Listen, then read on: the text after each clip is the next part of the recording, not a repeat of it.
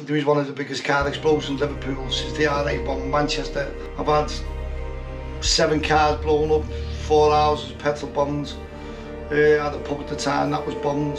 Nail bombs thrown in. Shot at, chased, stabbed. Because my head was that fucked up in jail and I couldn't really protect my wife. I did protect, they never got to her. Said, yeah, we nearly got your bear today, but we'll get it again. I had 5 or 6 doormen bringing her to the jail and scanning the jail to make sure she was safe to come in.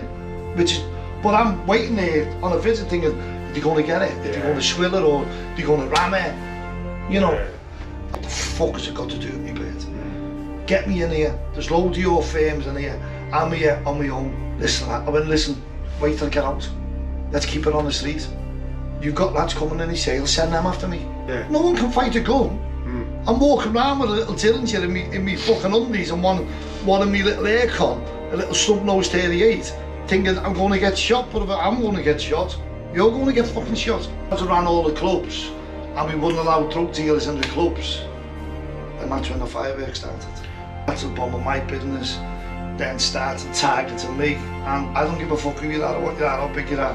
I'm not standing for them. I've got 5 daughters, so I don't want to see my kids having drugs.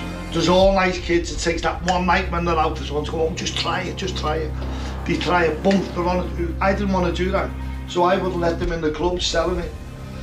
And a fucking war started. That went on for like, truthfully, about 3 fucking years with certain people out there. But it was fucking horrific. And it got...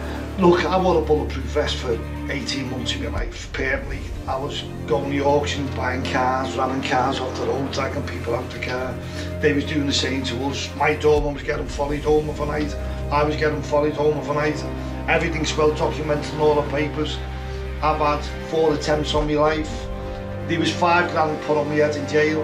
Then it went to 25 grand put on my head in jail to cut my fucking throat. And he'd always carried the knife. And then 2 weeks before he died, he come and give me that.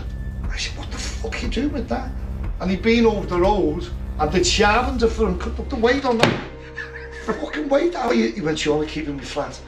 That's my best mate and my safety thing. I went, mate, come on. He went, I want you to have it. I went, what are you giving it to me for? If you need it, he went, I don't need it. So I thought, taking it off him, he doesn't need it. Yeah. He must be getting better. I said, okay. All right, yeah, I'll have that. So I just thrown it away in the office, and then he gave me it on the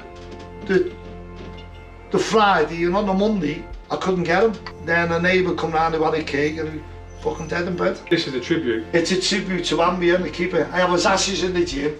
Yeah. And I keep that on the wall. So no, it's not a weapon.